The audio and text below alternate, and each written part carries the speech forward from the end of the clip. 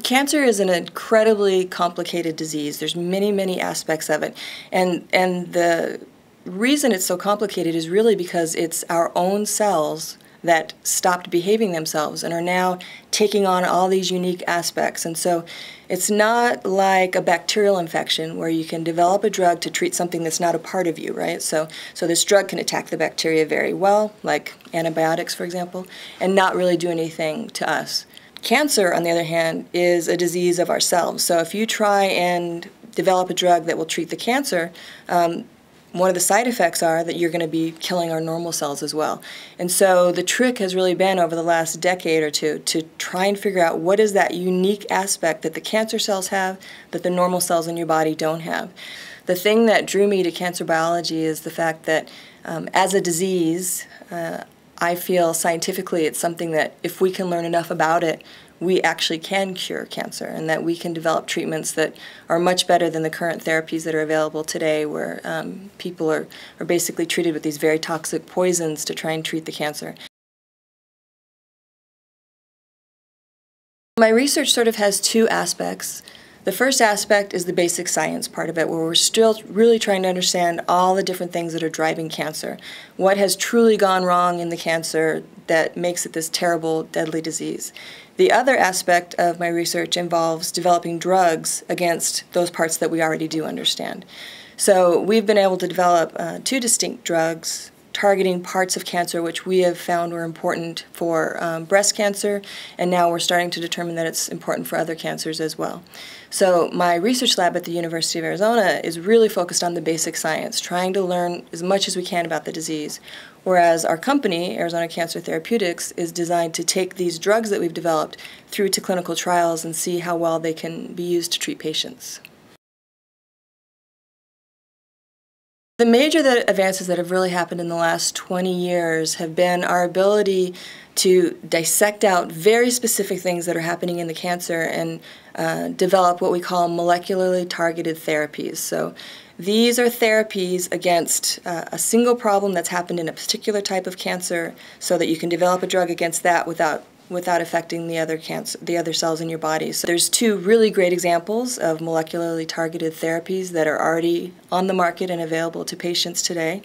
The first one is a drug called Herceptin, which was developed for a very particular subset of breast cancer. These cancer cells make one particular type of protein, and this drug attacks that protein. And if you're a patient with that subset of cancer, a fair amount of those patients respond very well to that drug. Another molecularly targeted therapy that has worked exceptionally well is for a type of leukemia called CML, where they have, again, a very specific mutation, and this drug is designed against that very specific mutation. So the hope is that we can find out exactly what's wrong with all the hundreds of subsets of cancer and develop molecularly targeted therapies for each of those cancer subtypes. In my lab, we've been looking at a subset of breast cancer called triple-negative breast cancer. It lacks a lot of the common drivers for cancer, and so a lot of the basic research is trying to understand what is the driver that this type of cancer has. And so we've identified one of those drivers, and that's what one of our drugs is designed against.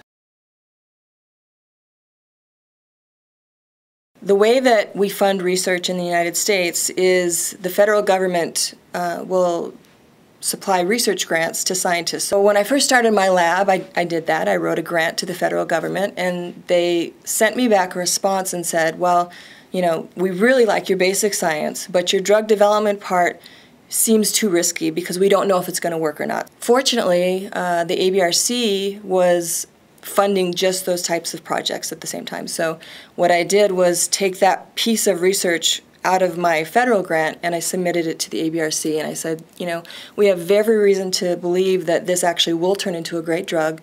We need the money to find out if it will. We need to be able to do the experiments and find out if it will. And ABRC funded it right away, which we were extremely excited about, and they've been funding us ever since.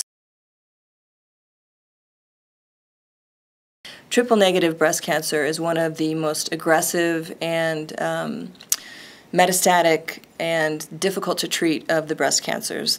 We know that there's so many patients out there who are so truly desperate for a non-toxic drug that works against this disease. Patients who have triple-negative breast cancer, unfortunately, there is no drug that they really respond well to. So the first line is standard chemotherapies, the sorts of toxic drugs that are very nonspecific, and they create the sort of side effects that most people are familiar with when they're thinking about cancer treatment. So you'll become very sick, your hair falls out, you lose some immune cells, you're very exhausted all the time, all these sorts of side effects that we associate with cancer chemotherapy. The stage that the work is in right now, we haven't gotten to the clinical trial, so there's no patients who have been treated with our drug yet. So there's still a fair amount of regulatory sorts of experiments that have to be done before patients can be treated. We know that as soon as we get approval from the FDA to start our clinical trials, we're going to have a very large pool of patients who really want to try this because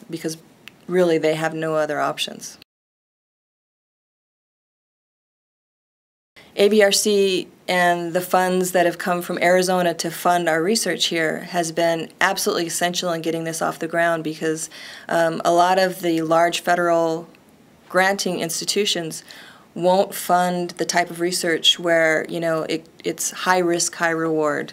They want to fund things that are much more guaranteed. And so having a institution like ABRC here in Arizona and the ability to have funds to explore these potential high-reward research projects has been absolutely essential in being able to get it to the point where we're at today.